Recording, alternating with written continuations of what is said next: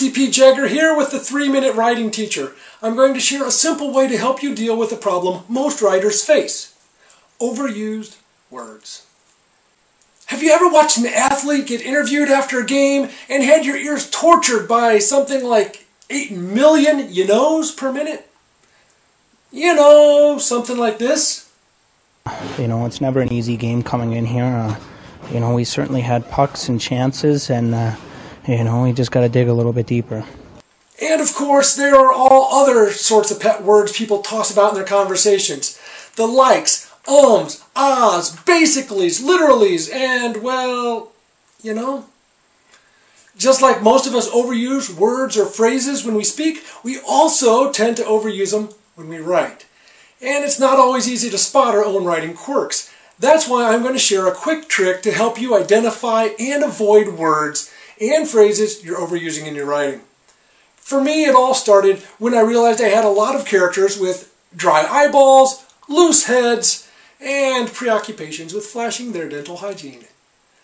I was minding my own business, polishing a story, when I made a fateful move. I punched Control F on my keyboard, using words find function to hunt for stare and staring.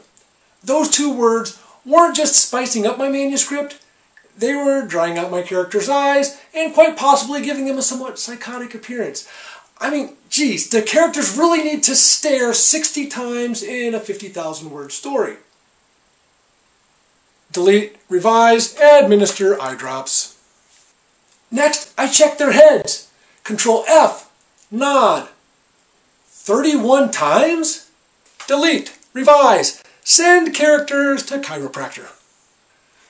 I sat back and breathed a satisfied sigh. My story was tighter, stronger, ready for what is the deal with Grandpa Willie's teeth?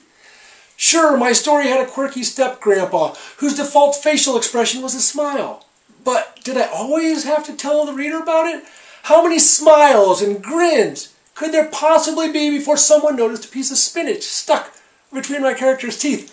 Yeah, when I discovered 3 characters combining for 5 smiles on a single page, I knew I had a problem. Delete, revise, floss.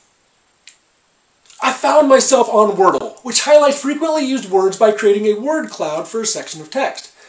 More often a word is used, the larger it appears in the cloud. I pasted in all 50,000 words of my story.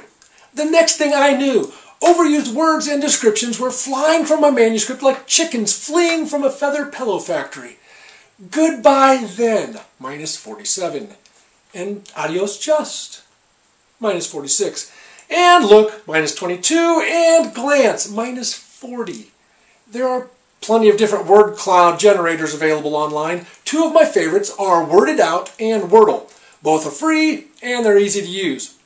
In the end, my 50,000 word story got whittled down to less than 49,000 words. And those words that got deleted, I didn't miss any of them.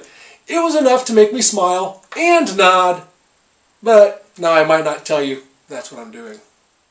Thanks for watching. If you want to keep up to date when there's new videos from the 3-Minute Writing Teacher, you can subscribe to my YouTube channel. And in the meantime, go ahead and check out some of my other videos.